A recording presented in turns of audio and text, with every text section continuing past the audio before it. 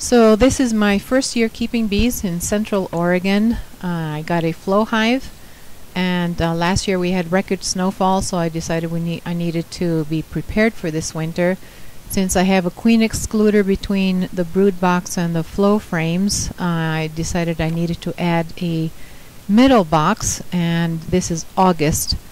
Not enough time to build up 8 full frames, so I had 4 frames with insulation on both sides. And that was the setup I had going into winter. I added 2 thermometers, one in the bottom brood box and one in the middle box. Nothing in the top frame, and then I insulated the whole thing with 1.5 inches of insulation. So then I kept temperature records. The red line is the middle box and the yellow line is the bottom box. September, nothing much happened. October, I did not mess with the bees at all. I just observed the temperatures, and the ambient temperature here was just 1 reading per day.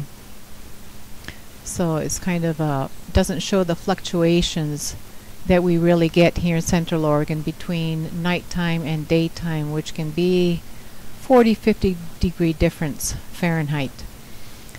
In November and December, I used the local readings from our local weather station so that you could see more of the temperature fluctuation. So here we are, November. Everything seems fine with the bees. I see plenty of activity. Around the 8th of November, the high for the day gets to 32, freezing. So I decide to reduce the entrance to 1.5 inches, and I just leave it that way. And here you see the wild fluctuations, but because the hive is insulated, the temperatures inside the hive remain fairly steady. And a little before Thanksgiving, we had a nice warm spell, and I did nothing to the entrance. I just left it, and now you see the temperatures inside the hive taking a dive. Around December 6th, I put a cheap plastic cover around the hive, left it open like that for airflow, and just figured that would help with any wind, protect it from the wind.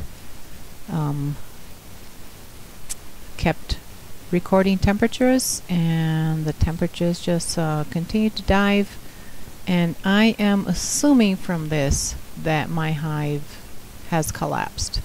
I'm not certain, but it doesn't look like this is a good picture.